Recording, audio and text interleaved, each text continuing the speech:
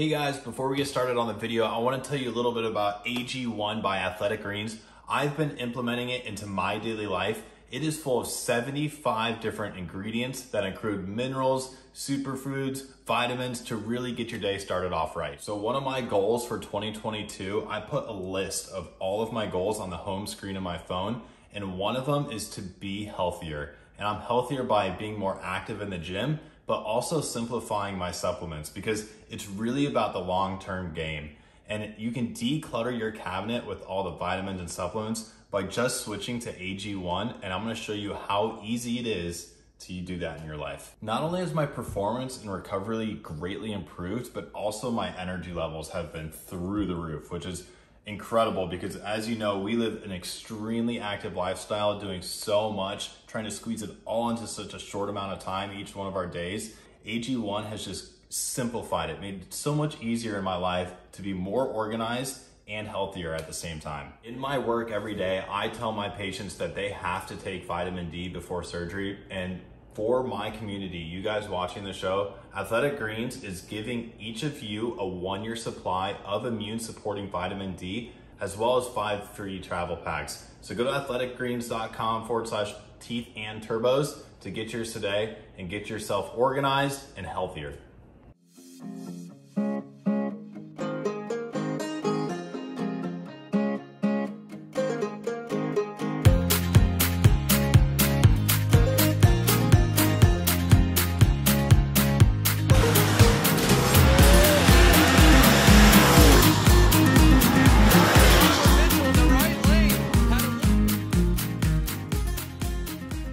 Hey guys, welcome back to another episode of Teeth and Turbos. You've been asking, we got Sam back, and today we're gonna be going over clay barring on his beautiful, tell us what it is. It's a 1964 El Camino, which in that period they called it Chevelle. It's like had the Chevelle badging on the front, El Camino badging on the rear till they decided kind of what they were gonna do. But it's a real 64 El Camino. So he's really excited to tell you more about his detailing experience and what you need to learn in order to be able to tell when your car needs to be clay barred. So we're gonna go over how to tell when it needs to be done, and then actually showing you the process for which Sam's been doing for years, right? That's exactly right. That's what we're gonna do. All right, let's get to it. Let's begin the process. Well, first off, we gotta show him the car. She's a beauty. How long have you had this thing? Oh, I've only had this car about, this is going on 10 years on this car. So okay. Not a long time in the car world, but then a long time in the car world. But, right. You know. All right, so what we're gonna do first is we're gonna simulate washing the car. That's correct, that's correct. And what we're gonna do, we're gonna take this particular one, this is your clay lube, but it's gonna suffice as just like we were simulating a wash here. So we're gonna spray it on, of course, take our towel and wipe it off. And that would be the same as if you just took in and washed the car. And what I'm trying to do, or not trying to do, what I'm doing, is to get anything off the surface that will come off the surface under a regular wash. With that said, let's do it. Okay. Let's put this onto here. So we're just simulating as if you wash your car any other time, whether it be with soapy water. Sam's just using this, and then we're gonna show you how to tell when your car needs to be clay barred. You think the car didn't need washing? Right. With that said and done, a lot of times you mention to somebody, your car needs a clay bar, and they're gonna say, really, what's that and why? After you've simulated the wash, you feel and you think, well, I don't feel bad. Let me feel it. Yeah, it feels great. Then you say, well, okay. This is the trick I've been This really. is a nice bag here. Okay. So what you want to do is, it's just taking the feel away from your fingers, then it comes to Okay. you. So you want to put it on your surface, and you run it along and think, oh, what is that? Now, if you will, put your hand in here. Yep. Now run it along, just glide it along the surface. Oh, wow. Feel all them bumps? It's a completely different feel. Well, that lets you know there's something on that surface that did not come off with your wash. So it feels smooth with my fingers, and then when I use a plastic bag, it's a completely different feel. It feels real bumpy. It does. Well, imagine this. If you leave that and put your wax on it, be it spray wax or cream wax or whatever wax you got, you're really just waxing the contaminants. So now that when you come back and wash it or whatever, you just wash it right back off again. Give your wax a bad name. So let's give the wax its due. The wax is to go on the clear coat, or if it's a single stage, to go right on to the paint itself. So let's give it a fair chance at it. So now then, with that said, let's take our clay bar. Yep. And now there's many grades of the clay bar. Okay. I use the, what they call superfine. And you're gonna have some that rough, but you don't want your clay bar leaving a mark in your surface on the thing. Now this one here is gonna be, if you'll feel it. It feels like clay. feels like clay, feels kind of tacky. So this is a, what they call a 100-gram bar. You can buy them in 200-gram bars and whatever on it. And you're gonna take you a clay lube, and what it is, it's to add lubricity. How about that big word? Lubricity. To your surface. I just like it. So, you know, I usually put some on my surface. Because you can't just rub the clay bar on a dry surface. On a dry surface, it'll just bunch up. Yep. You know, and you don't want that. It doesn't do any good. So you want to have it where it glides along your surface, and you want to do it in linear fashion, front to back. Front to the back of the car. No circular motion on this. Okay. And you don't want to go side to side. You don't want to do circular. You want to go front to the back of the car, linear motions. And a lot are going to say, well, how much pressure? Well, you don't have to jam it down, but don't let it just glide over it. You want to then look and see.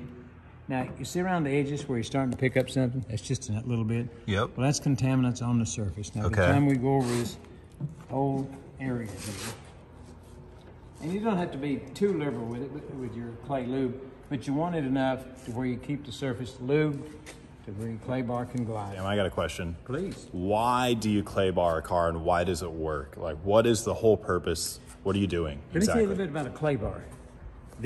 All the patents for a true clay bar are Japanese held, and there's no American company makes any, none. Matter of fact, they don't release the patents for it. So, with that said, you buy no American company can sell you one because we can't make it.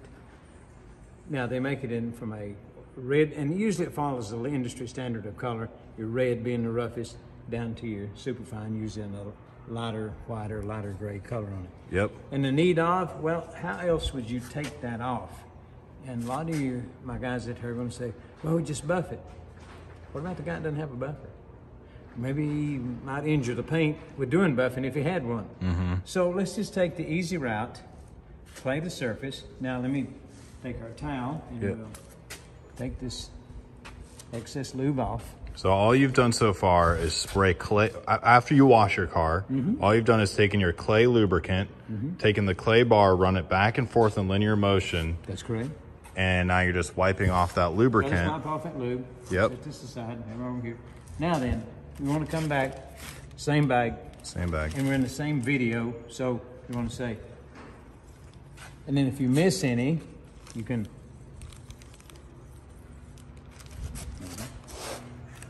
then if you miss any, you can come back with a second time on it. That's a completely different feel. And then you'll have a couple little places. Yep, I missed one right there, and I missed one right here. Yeah, but I would say it's improved by 80–90%. Oh yeah, and that's really in essence what you do, because you won't get it all the first time. So you just take your process once again. You had this area here, back into here. Now on a car that has more impurities on the paint or on the clear, and you're considering clay barring your car, why would you go straight to super-fine clay, or would you use? What I have a tendency to do is, on clay bar that's too rough or too abrasive, you start to put scratches into the surface, which defeats the whole notion of it here. So I might have to do 2 applications with this. Then, if it gets too dirty, you just fold it up. Fold it into itself. There, clean surface, ready to start again. All right. And we'll do this, and it's tacky enough to stick in your hand. But now, guys, for all you guys, you ego guys like myself, if you drop this down here, be a man about it. Throw it away. You can't just fold it up and keep going. You say, well, maybe I can pick all them little granules out. Good luck with that, because the next time you think, I got them all out, you go up here and it's like, oh, where'd I get that scratch? Yeah. And that. So we've all done it. Be a man about it. We all tried it. Oh, I can pick it all out. No, you wind up with a scratch in your paint. Now it's like, oh, do I go to the paint shop, or who do I tell I've done this? Right. If it flies out of your hand, hits the ground, this thing is like a sand magnet. It'll pick up sand from everywhere. So when it does that, admit defeat. Say, okay, flew out of my hand. There. Now, wipe that off. Give it a little test here.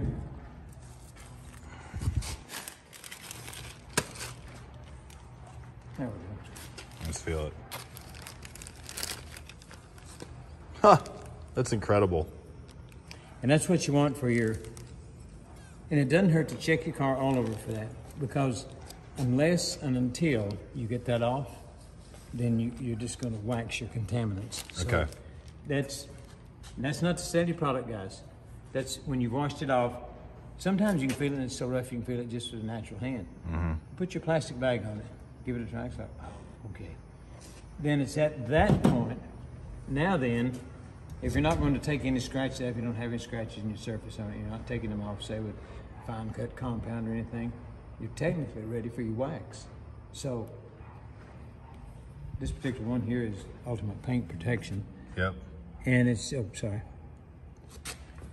some kind of an edge. And you want your applicator pad. Don't have your applicator pad where it's going to scratch the surface. So Right. don't have that too rough, you know.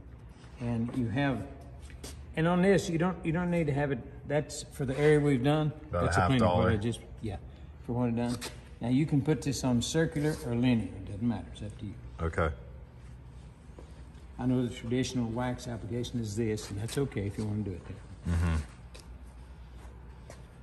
I'm just going to go over the surfaces that we went over. Okay, question time. Now that we're done with the clay bar, I gotta know, why do you need to wax your paint after you clay bar it? What's the purpose? Let's give your paint and our clear coat a fighting chance. And you're saying from what? From UV. Yeah. Because UV will wipe it out. And you know, you guys are going to check me out on this, and that's fine. On some paints and our clear coat, they can get sunburn. And you're like, yeah, this guy's off his rocker. No, what it does is it has a tendency, the UV is so hard on it starts a color change into your clear coat. Yep, I'm gonna show you a picture right here. This is what he's talking about. And it'll be a slight change of that going to another color. You know, and it fades it away. It's UV deterioration, what it amounts to. That's the big reason for the wax. Now, it's nice to feel, it's fun, shedding water and easy to wash the next time and all that. Yeah, those are all add-ons. Yes, they are. But the big one is for the protection of your clear coat / paint. On your wax, give it, on this particular one here, you can give it 5 to 10 minutes in your section. Sometimes if it's not blistering hot, I mean, you can put it outside if you want to. I just do the whole car. Wax around it, come back with my removal rag on the thing. And you see, this wax here doesn't go to a real white haze. It's just a real light haze that it comes to. This is dried here. Yeah, you can see it right there a little bit. So you wait for the wax to completely dry before removing it. And you say, well, what about if I left it for a couple hours? You can do that, it won't hurt anything. This is not one of them waxes where it's going to get so hard on the surface that you have to nearly grind it off. That's not the case of this wax here. Then when your time has elapsed, usually give it 10 minutes or so at least, and then just come back with your cloth. And I know they're going to say, oh, that's a setup vehicle. No, not really. No. This is my driver here. That wax is that easy to take off. It really is. Now, This is what we started with. Dirty paint, we all have it. Now look, clay barred and waxed.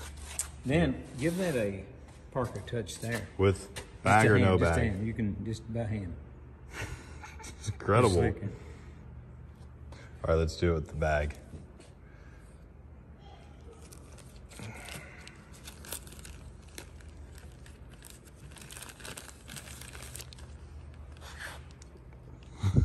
What a difference. Yeah. That's amazing.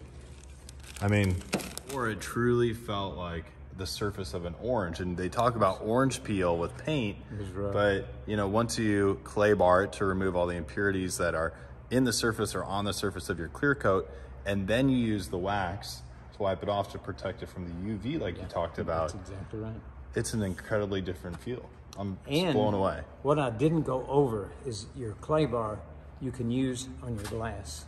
Oh, you can? Let's just say that if you fell on your glass with the bag and you said, man, the glass even got it. We can use the clay bar on that. Really? Okay. Sure. Oh yeah. And then do you follow it up with any kind of Rain-X or anything? Or You can, if you want to, you can do that on it. I have, and most of my vehicles on the thing, after I've got it completely clay bar on the window, I take my spray wax to it and give it a little. Yeah.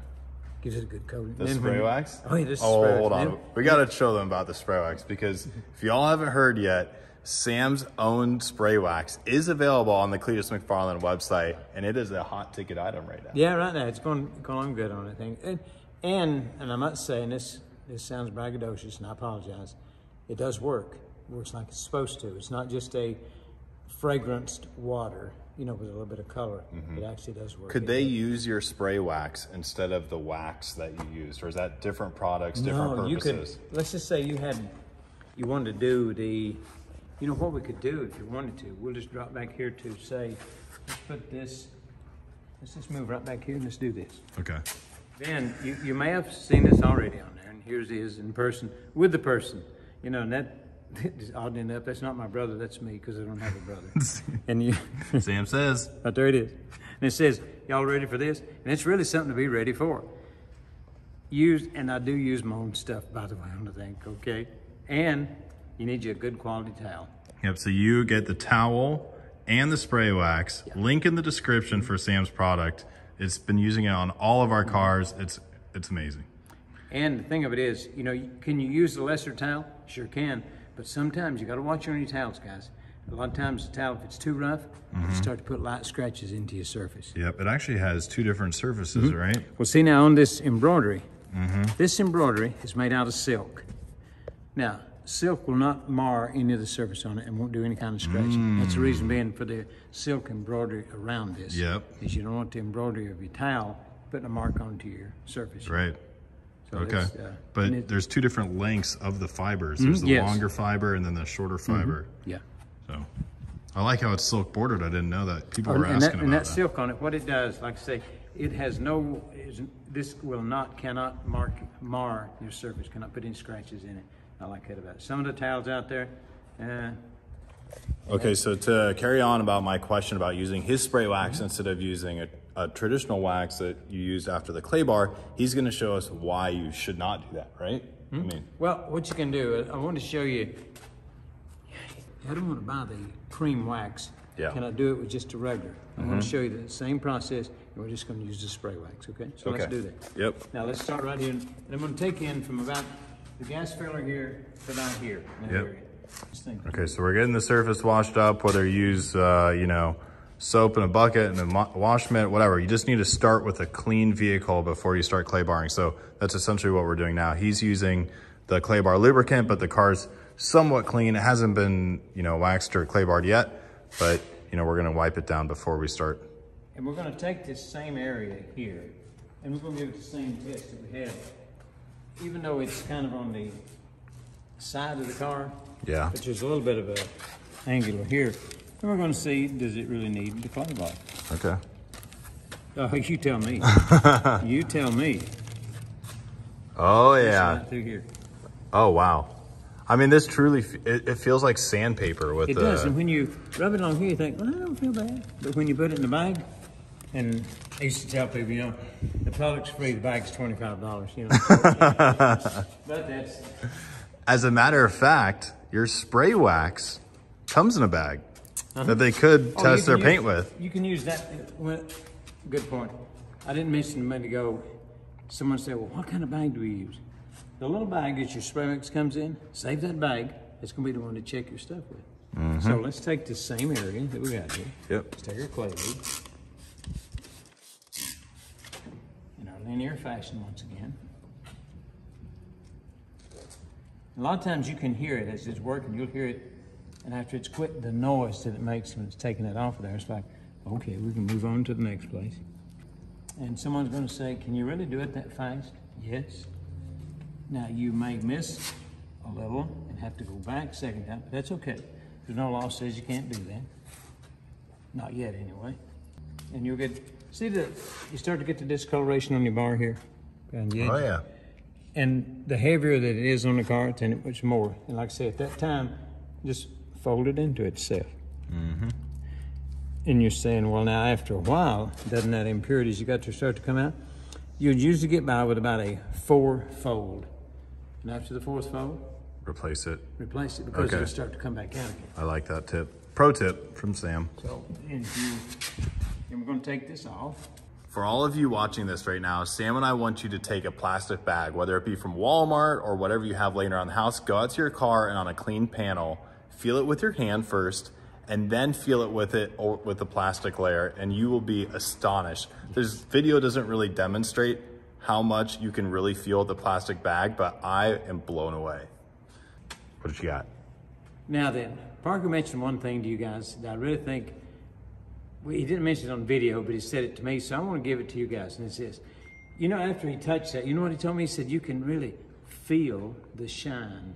Now, can you believe that? You can. You can actually feel the shine. You really can. Now, and as you mentioned also, it would be nice if we could convey somehow how you can feel this when you're putting that bag onto it. It's like, wow, what is that on there? Well, that's what we're trying to take off. Not what we're trying to take off, it's what we're going to take off.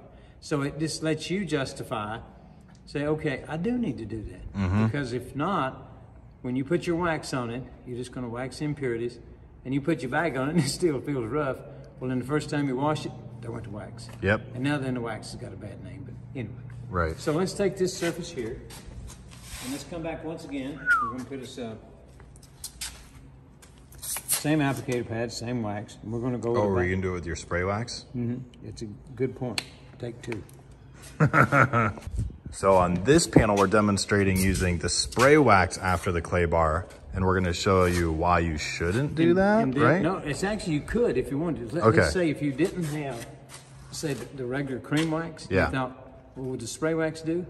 Yeah, but the longevity is not there. Okay. But will it still have a good shine? Yes. UV protection? Yes. Will it still feel slick? I'll let you be the judge. You said it lasts for about, what, 3 washes? You'll get 3 washings out of this. Okay. Yeah. And on your, we're going to do a how to wash a car video, and you guys are saying, oh, I don't know how to wash a car. No, I mean really the proper one. It'll be a good one. It'll be worth watching. And maybe we've got things out of sequence on the thing, but let's do this. On your car washing, just as a little tip, make sure that your wash water is a kind of a pH balance, you know, somewhere in the 7 to 8 range. Because if not, you don't want it acidic, or you don't want it alkaline, because either one's going to wreck your stuff. Yep. So with that said, let's take us a little bit here of our spray wax. Yep. Link in the Now description. we're going to give us a little bit, and you don't, after you turn it on here, and so on your, it's got your big spray. Yep. And then your fan type. And then your fan tap under there. That's more of a stream on the other one, so now we're going to give it a, and that's about all you need for that whole panel. Most people want to get up there and use it like a washing machine. No, don't do that. And you might say, after you get this, someone's going to ask, and I'll answer it for you.